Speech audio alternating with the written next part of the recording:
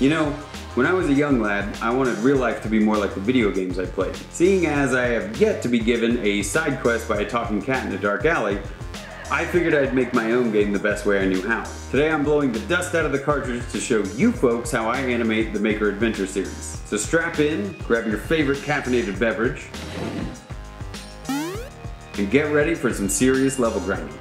The first thing I need to do is pick my character. Let's go with this guy. Hey, hey, hey! Brilliant.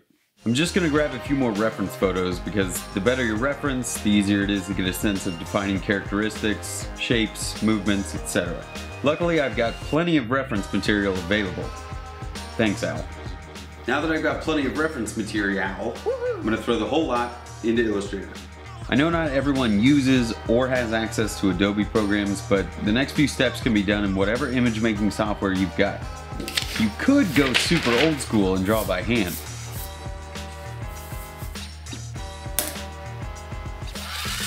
No thank you. I'm going to set up my artboard to be 1920 by 1080, which is bigger than I need but gives me a better sense of the character within the video frame. So the first thing I need to do is make my base Al. I'll take my best reference photo onto my artboard, boop, and draw right on top of it, on a new layer of course. I'm keeping the shapes simple and breaking them up at the joints because it'll make my job easier as I create the rest of the animation. This takes a bit of time, but I'm focusing on the defining characteristics, namely the hair, the eyes, and the great big bushy beard.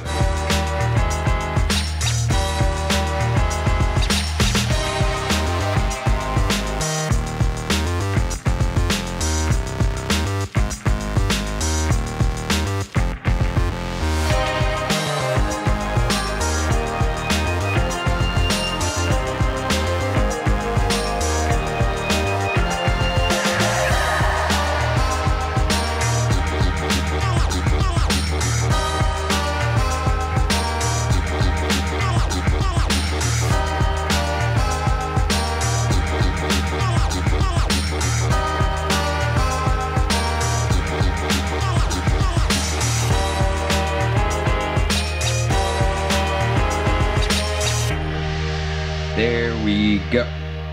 I'd say that's a pretty decent likeness. Woohoo! Now that I've got my best boy drawn up, I need to make him move. I do that by creating what's called a sprite sheet. This is a page containing every iteration of your character in a single frame form. For reference, here's what mine looks like. Look at that guy. Since I have a base form, I can copy it onto a new layer, move it over a little bit, and readjust the shapes to create the next frame. Less movement between frames makes for a smoother animation, but it also means having to draw more frames to create an action. Since I'm going for the retro look, I don't really need a super smooth animation. Part of the charm of 16-bit video games was their ability to minimize frame rates and let your brain fill in the rest.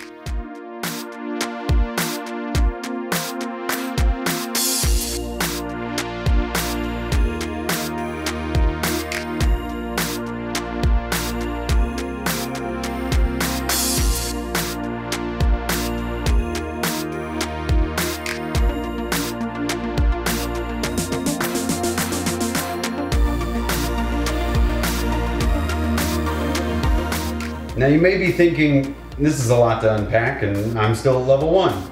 That's okay. Skill grinding takes time and it's dangerous to go alone. Take this. Skillshare is a massive multiplayer online community with tons of crafts to explore, projects to create, and the support of fellow players. High-level animation wizards like B here create super in-depth tutorials that talk through every aspect of character design and animation. I think it's awesome that she shares the project files so you can have a base model to practice with. You can share your work like these folks did here, talk with your fellow creators within the classrooms or in larger groups, and even chat with the teacher. This is a fantastic tutorial. Thank you. Also, your banana shirt is great. It's also incredibly affordable. Skillshare is giving away 2 free months of premium membership to help you explore your creativity. And after that, it's only around $10 a month. I mean, I spend more gil than that on coffee. Just click the link in the description box. Make this new year the one where you explore new skills, deepen existing passions, and get lost in creativity with Skillshare's online classes. You guys know I'm all about sharing skills and supporting creativity, so Thanks Skillshare for supporting the adventure. Speaking of which, we have to finish our quest. The next step is throwing this file over to After Effects so we can make our best boy move. I'll set a sequence up at 24 frames a second for a few seconds. Then I'll import the file, making sure we select footage and retain layer sizes, and boop. Now we have the individual layers ready to put into a sequence. I'll start by making sure they're all in the correct order, select them all, cut them down to 3 frames. This means that my 8 images at 3 frames a piece gives me exactly 1 second of animation, because frame rates get confusing and math is hard. I just need to offset the layers now, duplicate them a couple of times, and readjust to create a long loop. Oh, and I need to add one effect that really sells the look. I'll come over to my effects window and type in mosaic, and then double click. This pixelates the image, and now it's just a matter of adjusting our resolution, making sure we select sharp colors, otherwise it's a bit fuzzy. Well, time to play it back and see how it turned out.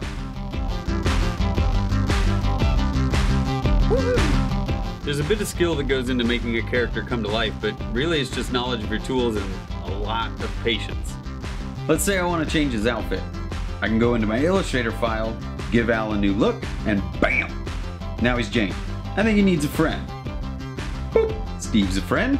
If I want to add any other character animations, I would just add them to the sprite sheet. Maybe something like this. And then Steve. And now I just animate those. And then I export it and put the whole thing in Premiere and add a background and sound effects and final polish and...